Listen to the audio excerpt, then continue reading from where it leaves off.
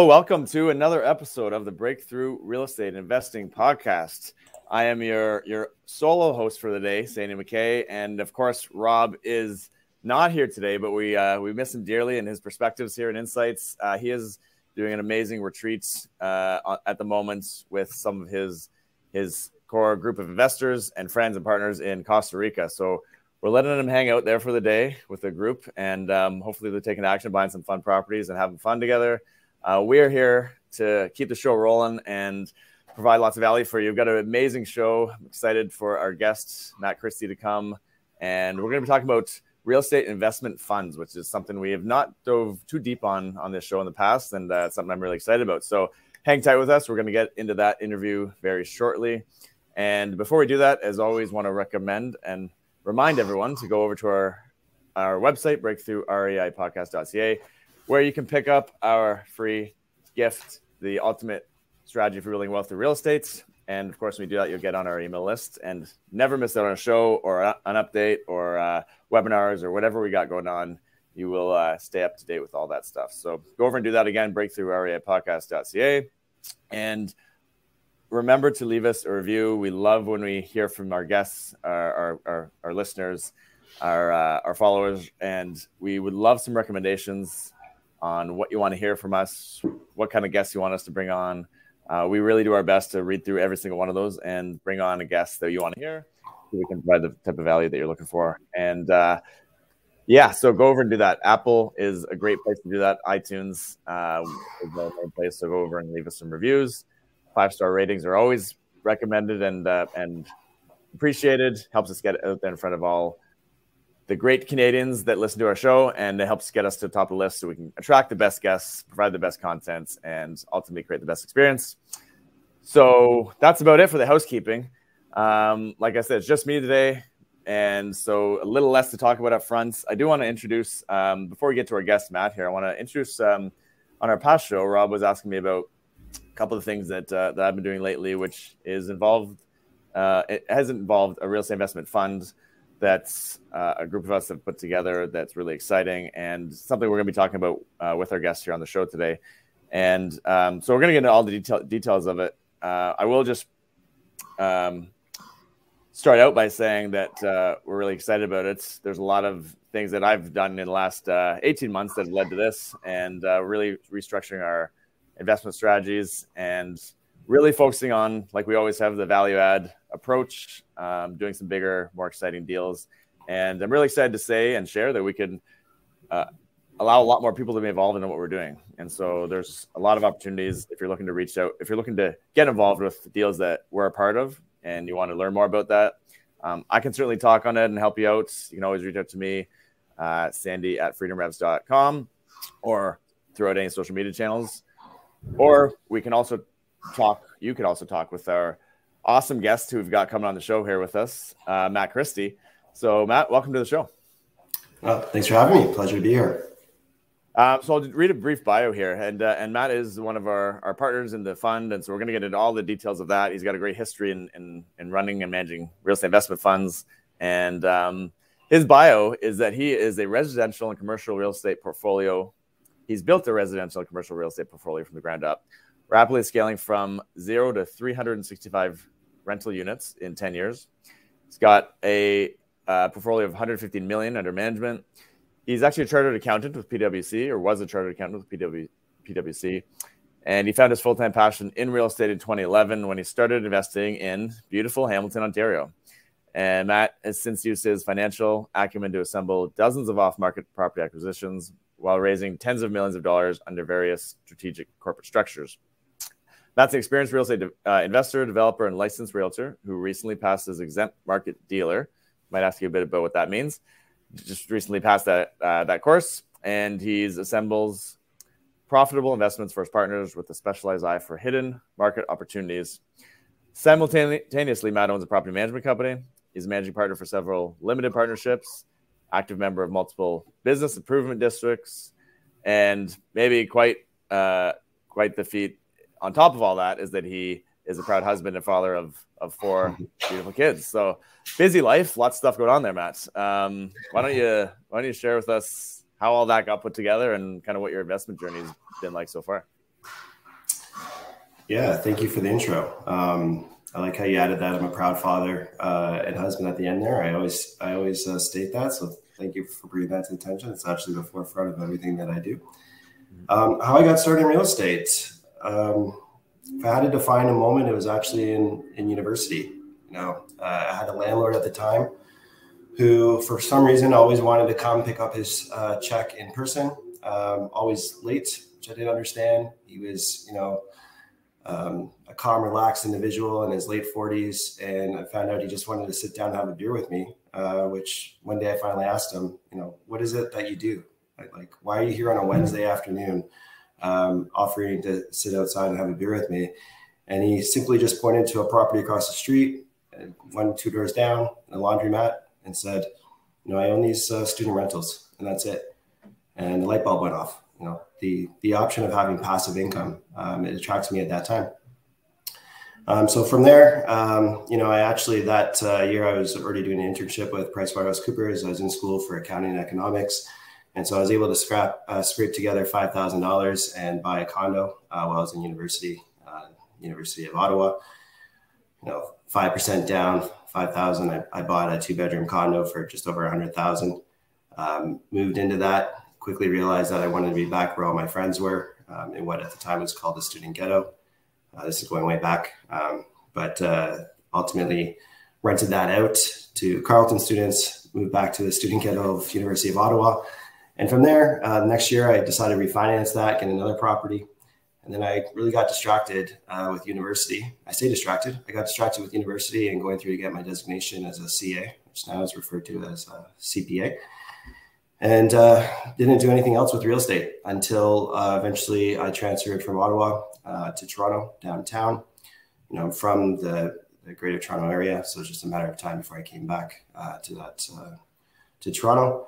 And with that, I sold my 2 investments in Ottawa, and affordability took me to Hamilton, which, was very eye-opening. I saw this like city of opportunity, and I didn't understand why my colleagues at the time were referring to Hamilton jokingly as, they would actually call it the armpit of Ontario. And I'm like, how is that possible? There's so much opportunity here. My first year with my investment, it actually generated 22% return on just cash flow alone. And I, again, light bulb went off. Reminded me of that landlord back in third year university. And, how he seemed so relaxed, calm, collected, and he was a family man, all things that I looked up to eventually once be.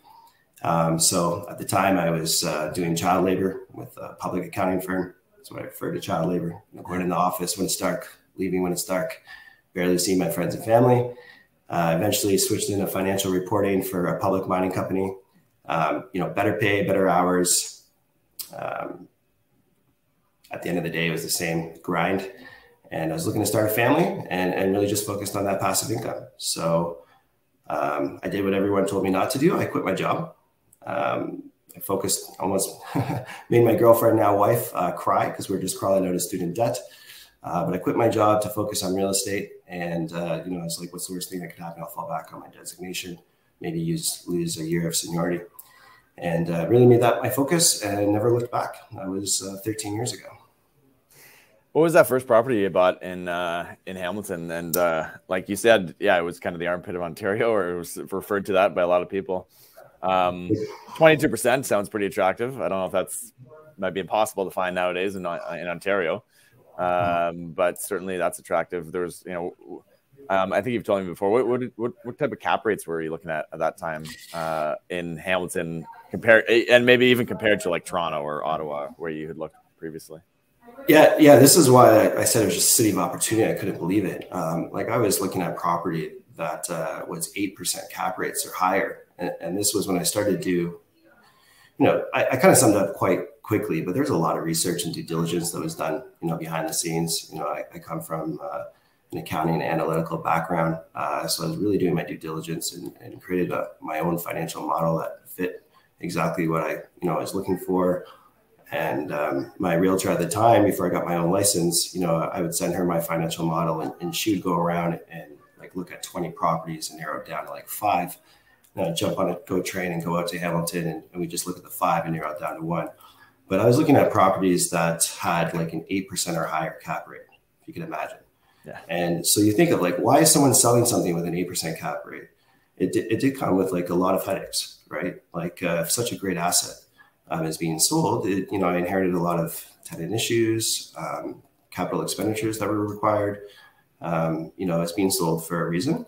So it wasn't easy, but was able to stick handle through it.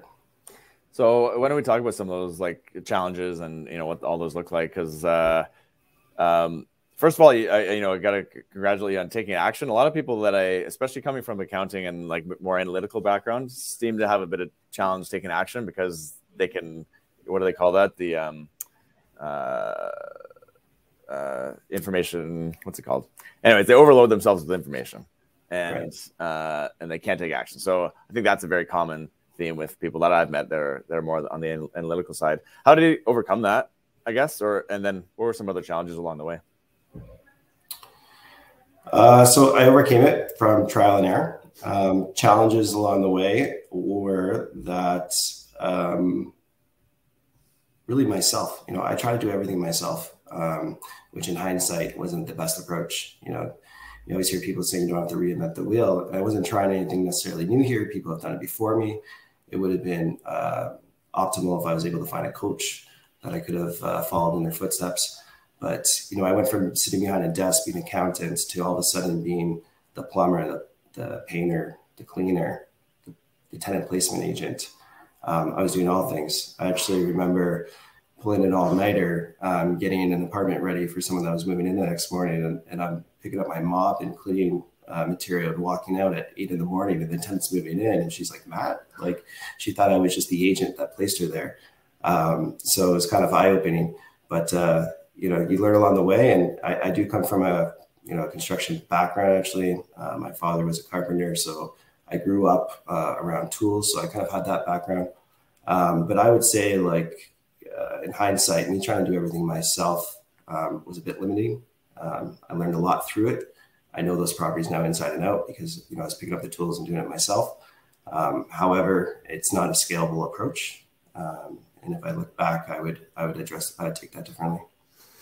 So can you take us a bit through the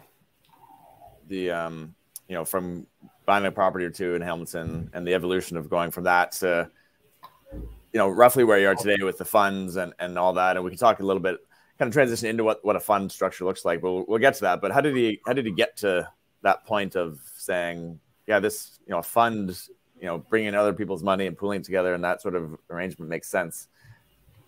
How quickly did you develop that sort of thought or that strategy and that approach? And what was that evolution like from, yourself solo to let's bring in all these people? Yeah, good question. So, I said I quit my job. So, I took it very seriously and I had to make this work because at the end of the day, I had to, still pay the bills. So I dove into it and put 100% into it. But I quickly ran out of my own capital. So the first 3 properties, I figured out a way to acquire and finance on my own and also with the help of my wife, to get the mortgages and the financing. Thank you, Kristen. But then subsequently, I ran out of my own capital and all of a sudden another light bulb went off, which was creating simple co-ownerships. So my first were those properties, were those duplexes? Were they something bigger? What type of properties were they? Yeah, so the biggest was a triplex, duplex, single family home. And it was just because of price point and also the model that I was trying to achieve. So I acquired 3 properties and then didn't have the capital to do anymore. And I was wondering what my next steps were. And just had a conversation with actually an old boss of mine. She said, Matt, I'm inspired by what you're doing. I always want to get into real estate myself, but I don't have the time, energy, or expertise to do it. If you're ever looking for a partner, I'd be more than happy to write a check and you do all the work. And I was like, well, wait a second. I could do this with other people's money and I'm not owning the property 100% myself. But that's exactly what we did. So created a simple co-ownership, which we clearly wrote out what I was bringing to the table and what she was bringing to the table. And then it, gave me the funds I needed to go and acquire another one. Still following the same formula that was working for me. And then from one co-owner, just word of mouth, through my network, I ended up with 6 different co-owners, all slightly different parameters that they're looking for. But more likely than not, if I brought them an opportunity that fell into those parameters, they're willing to write a check.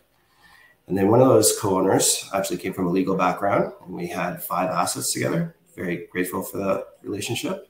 And he eventually took me aside and said, Matt, like, this is great. I'm enjoying my investments with you, but let's turn this into a real business. And from his legal background, we looked at all different types of structures that we could create, and ultimately landed on a limited partnership. And with that limited partnership, I was able to bring my existing co-owners together under one structure that, combining our forces gave us a larger buying power to go out and start looking at larger assets. Awesome. So we'll get into a little bit what that fund structure looks like. And I think, one of the things though that came up in your story there is, because a lot of people that listen to our show, they, we get a lot of questions around finding money, raising capital. How do we do that? Most people, when you start out, that seems to be the stumbling block. And then, as you get a little more into it, and all of a sudden that becomes actually kind of the easier part, and finding the deals becomes a bit of a challenge. At the time there, you seem to have not unlimited, but there's a lot of deals in Hamilton. So that seemed to be maybe not the stumbling block, but you came across money seemingly by your story, seemingly by accident almost. What do you think it kind of contributed to that? Was that just by luck? Was it something you were doing day to day that was, attracting that type of person to want to partner with you? How did that come about? Yeah, if I had to look back to it, I came from a network of accountants. Most of them were doing relatively well financially and in their individual careers. But again, just, so focused on what they do best, which was their job. And here I am, suggesting opportunities to invest in real estate, which most people, without having a lot of knowledge on it, tend to lean towards that. Real estate's a good place to invest. So I guess, like, coming from a finance background, just my network and word of mouth started to connect me with certain individuals who are looking to invest in real estate. I didn't do any type of advertising or anything of that nature. It was just really, got that one co-owner. She was happy. She's like, hey, you need to talk to my friend because we're looking to do something similar. And just from that, I played on a men's league hockey team with a bunch of physicians. So there's some relationships that came out of that. And then, the one co-owner that just came from a legal background, I actually met him at a wedding. So you just never know the people that you're going to meet and the opportunities that might come out of it. I address or I approach every conversation as if I'm going to learn something from that individual. And once they ask me about what it is I do, I just speak to it at that time. And those that are interested about it, sometimes results in a co-ownership.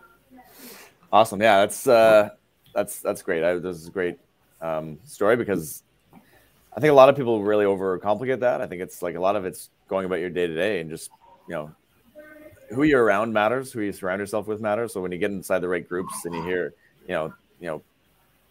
it does give you advantages to be in a career where there's people that have some wealth building there, or some finance or whatever. That matters. But then beyond that, I mean, you just got to look around for those opportunities. They're kind of every day. They're in your day to day. They're at your wedding that you go to. They're at your whatever, right? They're still up in different places. But if you're open to it and you're like just aware of those, could be anywhere, then you never know where you come across the right person. Yeah, it was a hurdle I had to overcome, because at first I didn't realize that these co-ownerships actually could exist.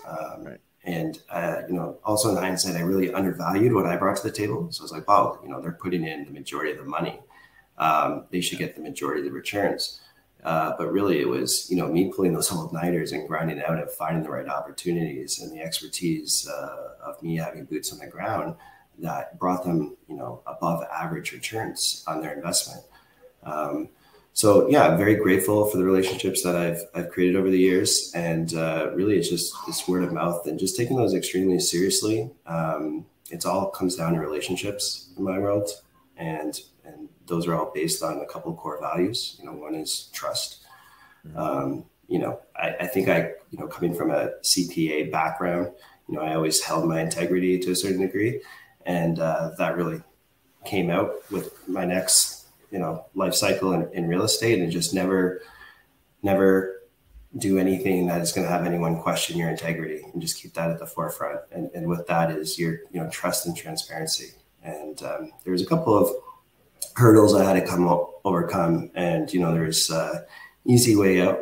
And I never took that, and just made sure that no one ever questioned those core values. And it's, I don't want to say it paid off, but it resulted in keeping those relationships. So, someone asked me the other day, and I never even thought about it like that, but I've never had an investor walk away from, our co-ownership or our limited partnership. So it's been 100% retention, which is a stat that I'm told I should start telling people, because it just shows that, they're happy and content with the scenario.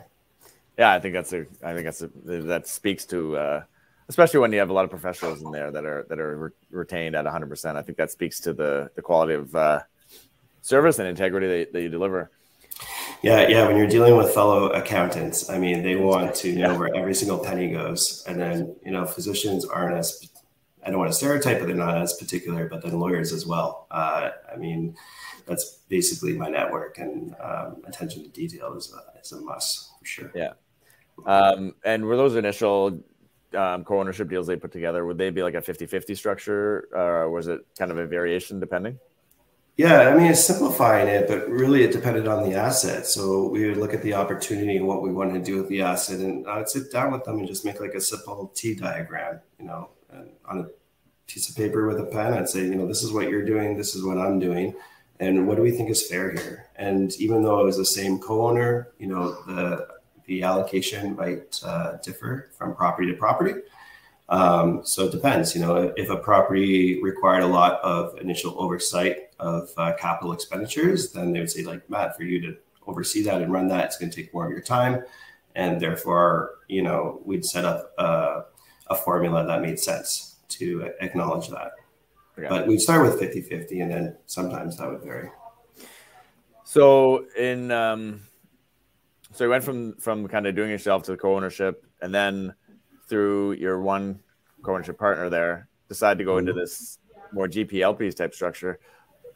What other structures did you explore during that phase? Was there others that were on the table that kind of were considerations? Was it like GP-LP just made the most sense instantly, or how did you get to that structure? And maybe just explain what that is, because I'm sure a lot of our listeners really don't understand what that term means.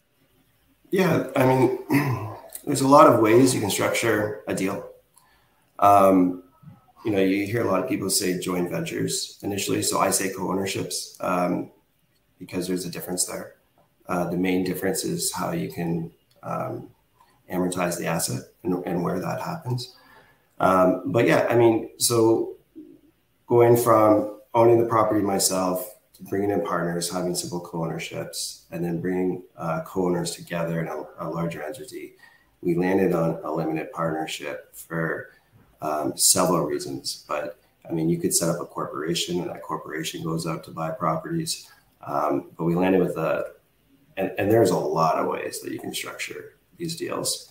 So I don't want to dive into each one of them, but we landed on a limited partnership for various reasons. So what a limited partnership is, it's very similar to a co-ownership, in that you have someone that is the main decision maker, and boots on the ground, doing everything that's required to oversee the property. And that individual falls in the role of the general partner.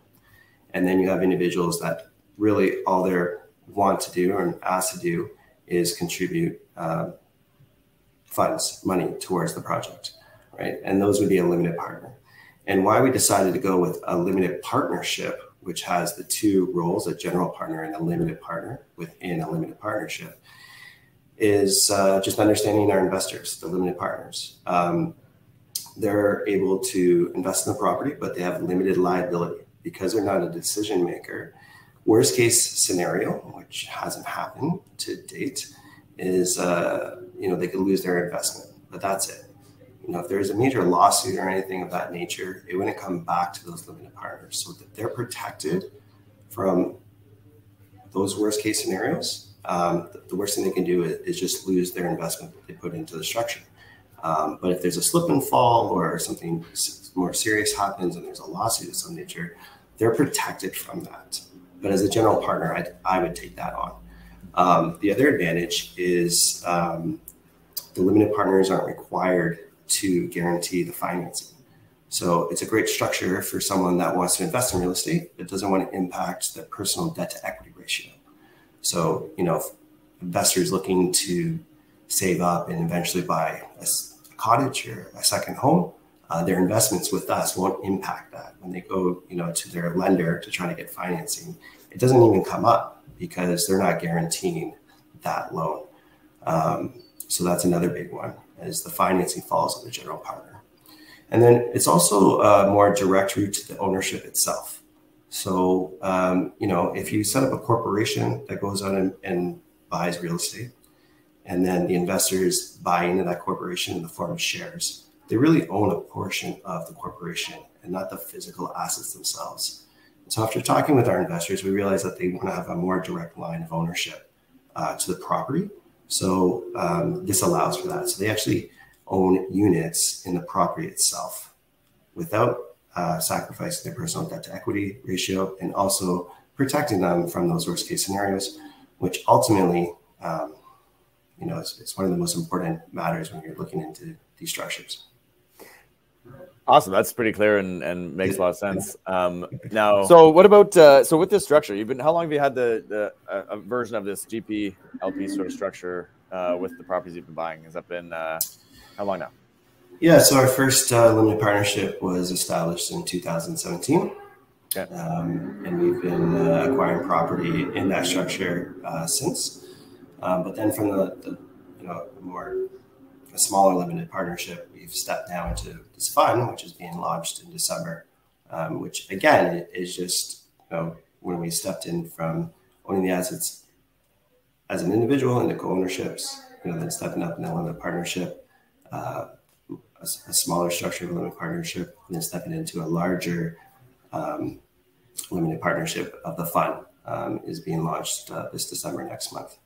Yeah, so basically, pretty much as people are listening to this and beyond, it'll be launched. So tell us about that. Why don't we transition into that with the new structure of the fund, what it is, what it's called, maybe a little bit of how it came together, and what's so exciting and different about that than what you've been doing for the last 5-10 years in your other fund structures. Yeah. Okay. So the fund itself is called Essential Real Estate Partners. Basically, how it came about was a lot of like-minded individuals with the same integrity, transparency, and experience that we've been operating in the same space. Simplified. There's even assets that we've been competing with each other on. And ultimately coming together to say, like, why are we bumping heads here, trying to compete on certain properties?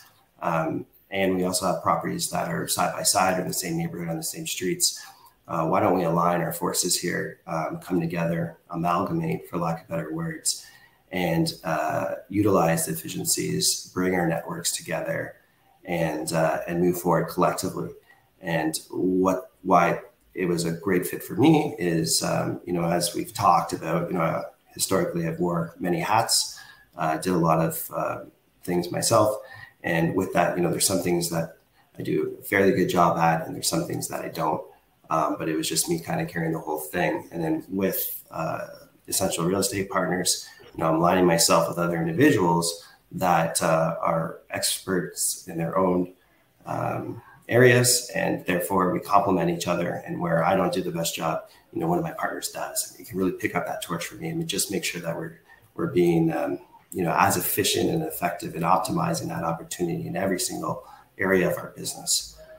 So it's very similar structure. It's just bringing, again, like-minded people together and moving forward. And with that, our network of investors, larger buying power, better management, which I think is crucial moving forward, and also deal sourcing. So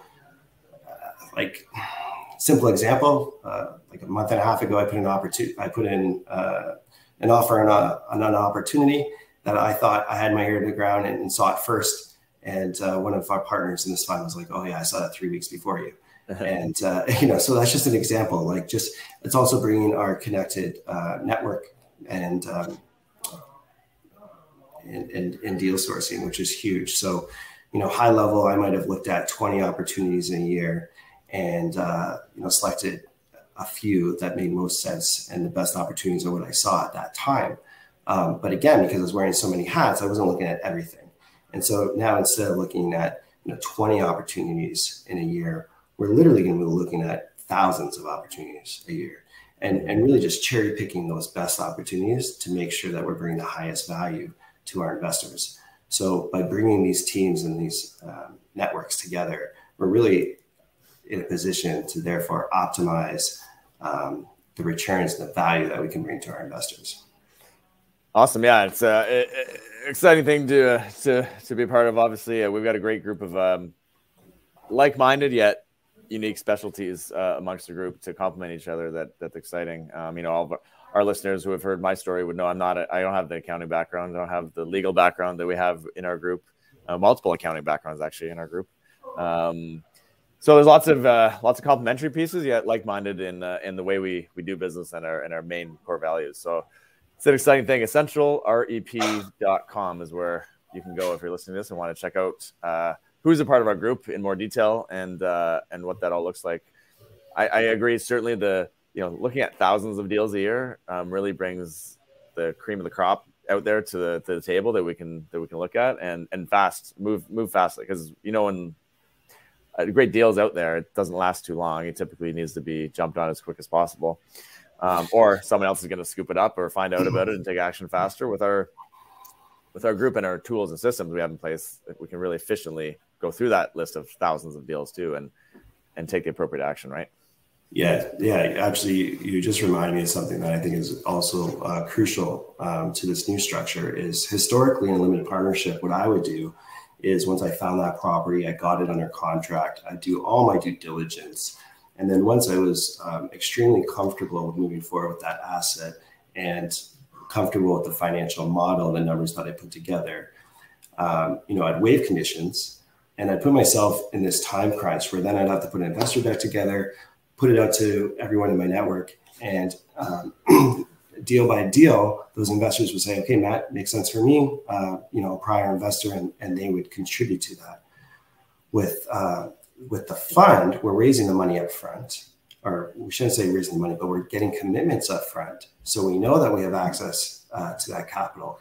And then when we go out and we find the opportunities, we can really pull the trigger with confidence, knowing that we're going to close that. There's going to be no issues. There's going to be no delays, and really be able to jump on those opportunities, which I am a strong believer, just going full circle and back to when I entered the Hamilton market in 2010. I think that we're really stepping into a similar market in 2023. I think there's going to be a lot of opportunity where you can see those higher cap rates.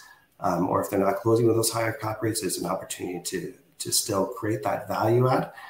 So to have those funds committed up front and allow us to really jump on opportunities as they present themselves, I think is going to be beneficial to everybody. And so our listeners know I don't do a whole lot of selling at all on this platform. We are talking about a fund that we're pretty excited about and being a part of. I do recommend anyone who's interested, wants to learn more, to go to EssentialREP.com. You can book a call right in there with us if you want to chat with us deeper, learn about what this looks like. I would say we're on our target number to deploy. Our target amount of capital to deploy is an exciting number. I think it gives us an opportunity to diversify quite well across the table of the type of assets that we look at, and it is some pretty, I would say, big opportunities that are exciting. So our target there is 200 million. Do you have a prior? I guess you were looking at a bit smaller numbers, but what's the value of being a part of a larger fund? I guess for an investor who's looking at doing something in this space, investing with us or with another fund, what would be the advantage of being a part of that bigger number? Is what it really is today, but ultimately translates into a bigger diversified pool of assets, right? Yeah, I think you just hit it there. So it's that diversification within real estate. So, there's many different asset classes within real estate. There's many different opportunities that are available within real estate. So when you have a larger number to work with and a larger buying power, you're not limited to proceed with these opportunities as they present themselves. One thing I realized, and I used to say that I'm fine with hitting singles and doubles as a baseball reference all day long, and did that, and very grateful, and still have a portfolio of single family homes, duplexes, triplexes. But when you're able to put more doors on a run roof in one location, there's a lot of efficiencies to be had there. So, once our limited partnership got into larger assets, we really saw that. And when you get into larger assets, you can capitalize on that. But the fund itself, it's really for people ask, like, who'd want to invest in a fund like this? And after a lot of thought, it could be anyone. It could be ultra high net individuals who want to invest in real estate, but don't have the expertise, the resources, more so the time to put into it to do it themselves, or they do it themselves and they don't optimize it because they have day jobs, right? They're not like bringing it up to its highest and best use per se, because they're focused on a different day-to-day job. But it also allows those smaller investors who might not have the means to do it on their own to also own a piece of larger assets. We have investors that would never be able to own a 15+ story building on their own, but when they invest in the fund, that gives them an opportunity to actually own a percentage of that. Mm-hmm. So really, it's a wide spectrum of investors that might be interested in something like a fund. And I obviously have a bias towards real estate, but I'm all ears to other opportunities out there and assess other opportunities all the time. It always brings me back to real estate, and specifically, I really enjoy or have an appreciation for multi-res. Coming through a pandemic, you really see that people value having a roof over their head. If you look back in time through the recessions that we have lived through, multi-res is an asset class that is proven to do fairly well compared to other opportunities. So I think I answered your question, but a fund is really out there for anybody, in my opinion, that wants to have real estate in their portfolio. And one thing I've seen through my existing investors, especially coming out of the pandemic, is that they're willing to allocate more of their net worth to real estate and give up the small heart attacks they had with their stock going up and down. So it's just got to be the right fit for you.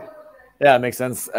And so can you speak a bit to the maybe, and I agree, multi-residential, there's a severe shortage of housing in general in Canada and in Ontario, especially in Ontario. And we're kind of targeting kind of these secondary markets, I'll call them, for the most part, which have lots of opportunity to grow. I know you and I are still both pretty all in on Hamilton, but there's some other great markets too that are emerging that are exciting that we're looking at pretty closely. But what are some of the maybe the risks or maybe the advantages of like today and the market we're in, which is different than it was 6 months ago or a year ago? And markets are always shifting, but we kind of say that we're in this shifting market right now that is a bit of a it's shifting a lot faster than we have seen over the last 5 years, at least in a lot of ways. Mm-hmm. What are the advantages of that, and what are the maybe if there are any added risks that come into play? And what should an investor be thinking about? I guess this is probably a global kind of a question, not really necessarily just for a fund, but in general, how should people be addressing the market and taking action accordingly? Yeah, so you touched on a lot there. When we're saying like shifting market and risks, I really conclude that that's a lot of opportunity. So in my opinion, to be, a part of a fund, again, that has those committed funds up front, there's going to be a lot of opportunity that presents itself, a lot of opportunity that we seek out, where maybe people are looking to divest part of their portfolio because all of a sudden their interest rates have gone up, for example, and, they're having a cash flow issue, or, it just doesn't make sense for them anymore, or they want to put their money elsewhere. Those people that are looking to get out of the market, they're going to be selling their assets maybe at a better price point for someone who's looking to buy. than, 8 months ago to a year ago or further. So I see a lot of opportunity with that. It's kind of why it reminds me of when I first stepped into Hamilton. And you're right, I keep referring to Hamilton because that's where I started. And the greater Hamilton area, I still think is a fantastic market. But we do look at everything across Canada. There's a lot of secondary markets that we focus on outside of Hamilton. But I really equate that to a lot of opportunity. But with our financial models and how we analyze these things is with we proceed with absolute caution, and in doing that, you gotta make sure that you are budgeting for interest rates where they are today, where you think they're going to go. And we're just ultra conservative with that. And in a value add fund, you're not just looking to acquire a turnkey asset, but you're adding value through better management, through making a building more efficient. So a lot of most of our buildings, the first thing we do is come in with an energy audit. So everyone focuses on trying to get rents higher, but saving money is making money as well. So if you can reduce, the gas expense, the hydro expense, by having a more efficient building, that really helps with your bottom line as well. So I'm kind of rambling on here, but I think it's a lot of opportunity that's going to present itself, which is why I aligned myself with a fund that is going to have the commitments available up front, so we can jump on those opportunities. And then you just have to be ultra conservative and let the numbers speak for themselves. Don't try to force a deal because you get your emotions into it and you just think it's a great asset. You really have to let your financial model and the formula that's worked for you in the past, you're just going to repeat on a formula. You don't want to really deviate from that formula. So you got to have a lot of self-control to make sure that you don't, take on too much or step into an asset that really is riskier than what you're comfortable with. Yeah, I think that's well said. Self-control can be a big thing in this business. And I always think of it as, to sum all that up, I think of being short-term cautious, long-term optimistic. And I know we're a longer-term sort of play here. Anyways, we're a value-add fund that takes some time to develop. It's not a quick flip type of scenario where, it really matters what the interest rates are in a month or 2 months from now or 6 months. Where we have a longer timeline, we know we're going to add value. We know in 5 to 10 year time frame, I would feel very optimistic with the Canadian real estate market in general. Even more specifically, the markets we're targeting. So, short-term cautious, long-term optimistic. That's kind of how I think of it. And that's pretty much how I've thought about real estate ever since I've been in it. And the only time I've ever had any challenges was when I looked at some flips or things like that I thought were short-term plays, and you just never know. The market can shift pretty fast. So, well said. I wish I said those words. I mean, when you're flipping real estate, to me, that's a whole different game. There's a lot of speculation there, and when a market shifts, all of a sudden you could be in a negative position. So flipping real estate isn't something that's attracted me in the past. It's always been long-term wealth creation. So when you model out 10 plus years, it's a lot of, it's a lot different than, 6 months to 2 years. Mm-hmm. Okay. So we know how people can invest with us. Again, they can go to centralrep.com. They can also, we'll have your contact info as well, after we're done here and in the show notes. Everyone knows how to reach me. We're definitely looking for more awesome people to collaborate with on this. So feel free to reach out about this. And if you want to be an investor, you want to bring some sort of other strategic value that you think you might have, then we're all open to that. And we're really looking to have some fun with this over the next bunch of years and grow something special. So we would urge you to reach out to us and chat to us if you have any thoughts or ideas around this or want to invest with us. Matt, what about for those people that are listening that are not going to maybe do this with us, but they might want to do this on their own? What's maybe one suggestion you can give them? Because I know there's probably hundreds. What's one suggestion you might have for someone who's thinking about doing a fund like this for themselves? I would really get them to challenge themselves on the why. I mean, one of the first questions you asked me was, the trials that I had initially, and it was because I tried to do everything myself and I didn't want to reinvent the wheel. And just coming full circle to that, someone who's looking to start a fund on their own, that's great. Encourage you to do it. But I'd want to them to really understand why they think that they can go out, excuse me, go out and do it on their own. And, maybe they think that there's a value add that they can provide that our fund or an existing fund doesn't really, provide. And if that, I actually encourage them to contact me. I want to understand why, because maybe we can just align ourselves. Ton of due diligence, make sure you have all the right relationships. I spoke to relationships with bringing sources, but also, when we are looking at financing a deal, we get underwriting from the lenders themselves, and not just, when closing, but what they're expecting years to come when eventually we might refinance it. But if I had to sum it up to someone who's looking to step into this for the first time or grow their business to be at a stage where we are, I've been doing this for 13 years. Collectively, our group, I think we have 95 plus years of experience. We've been through a lot. If someone out there is looking to do something similar, I want to understand why. Maybe there's an opportunity to align themselves with us. But again, that's a great point. That's a great point, actually. If someone's listening to this and they go, I want to do this myself, I think we should chat, because I think maybe there's a way that we can definitely help them in terms of guiding them on what the next step should be. Beyond that, I've certainly come across a lot of opportunities in the short time, this year, kind of working through this and setting all this up, that has kind of led to conversations that you wouldn't have expected, just because there's a lot to it. There's a lot to setting up the funds, a lot of legal, hoops to jump through. There's a lot of corporate structures, all these different things to set up that I've learned a lot about this year. And we all collectively have a lot of experience around that now or prior to this.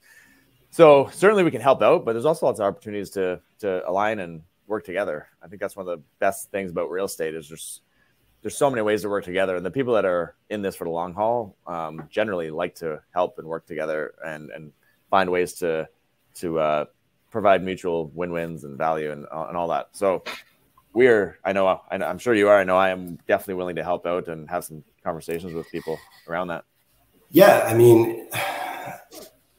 Again, very grateful for the relationships I have. And even though I couldn't find myself a coach that I could really look up to and want to follow, and trust me, I was looking for one, but I was very specific in what I was looking for, and I couldn't find the right person. But along the way, there's many people who helped me, and you question why they would help me, but there's so many opportunities out there. It's really not taking opportunities away from them. So I think real estate is an industry where we collaborate and we help each other. And anyone who has questions, I'm more than happy to give my insight and help them along the way. And not a problem. But if someone's looking to start what we have from scratch, I truly want to understand why. To not reinvent that wheel, and maybe there is a way that we can work together, or you can just help them out and guide them. Perfect. So let's leave for those of you who maybe don't reach out to us, maybe they're not ready to, or you just listen to this and this is your first time ever listening to our show. We always like to leave people with one piece of advice. So what's one of your kind of great insights or pieces of advice or knowledge that has stuck with you that you've learned over the years that you could share with our audience here today? Oh, you're putting me on the spot. It sounds silly to some, but I think the best exercise that I've ever done is create a vision board. So it really forced me to look at where I want to be in 2 years, 3 years, 5 years, 10 years. And I sat down with a piece of cardboard and created a visual that actually mapped out, what my goals and objectives were, and why am I picking up the phone for this, and why am I engaging with this person, and then to place that somewhere that you see it every day really made me focus on ultimately what I want to do. And for me, that was creating family day every day. That is my sense of financial freedom, and retirement is that I can be engaged with my family and be present as much as possible. And I did this exercise, I think 7 or 8 years ago. I still have the board in my home. I pass by it every single day. And I think that's been the biggest thing that helped me stay focused on the path is creating that vision board. And when it was first presented to me to do it, I was at a real estate conference and someone got up and spoke about doing vision board, and I was at a round table, and I just took it for what the person said, but I didn't put a lot of weight on it. And there's this gentleman sitting beside me who leaned over because I think he didn't see me get as inspired, and he goes, "I have 1,000 doors." I'm like, "Wow, this guy's got 1,000 doors. That's a big number." And he goes, "And the best thing that I did was create a vision board." And I'm like, "Really?" And he's like, "Yeah." And at first I had it in my office, and then I literally secured it to the ceiling above my bed, so that every night I looked at it before I went to bed, and every morning is the first thing that I looked at. And he goes, "I just built a house. I didn't even realize it, but the house that I built was identical to this house in the background of one of the pictures." And it's like just the psychological of seeing that vision board every day really helped me. And I took that seriously, and I created my own vision board, and to this day I have it. Sometimes you modify it because life changes, but for my one piece of advice, I'd encourage individuals to make a vision board.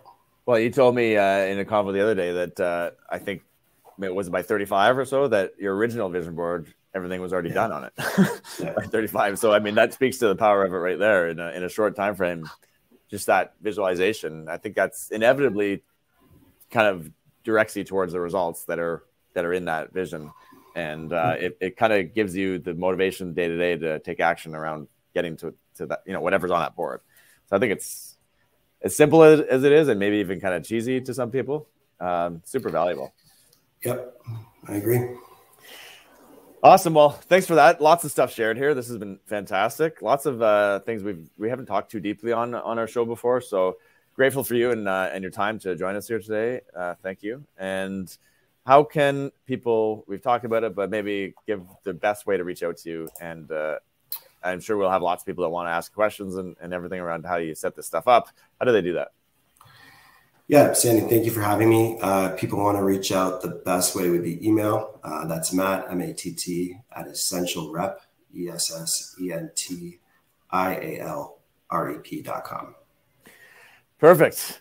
I encourage everyone to reach out to Matt and take any of your questions his way. And again, you can always reach out to me, Sandy at freedomreps.com, or find me on social media. It's Sandy McKay on Instagram, or Facebook is easy as well, or LinkedIn. Thanks everyone for joining us. That's a wrap, and have a great day.